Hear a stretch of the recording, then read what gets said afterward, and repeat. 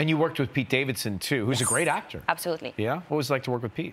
Well, he's phenomenal. He could have changed immediately from like one of the nicest people that I've ever met to this pretty arrogant character that he's portraying, and it's a dramatic role which I think people will be satisfied to see him in. He's just a delightful human being. He's funny, he's fun, he's generous, and very good work etiquette hat, I have to say, which made me very happy to be working with him. Sure. Yeah, right. So you guys were really close, the cast. Yeah, we are. Great. We trauma bonded immediately because we had a mutual enemy, which was the Storm, the fake Storm. Oh, the Storm. I was like, who's your mutual enemy? Oh my God. We have time for that. Yeah, well, blood, mud, and like huge rain and wind machines that were blowing towards our faces every night.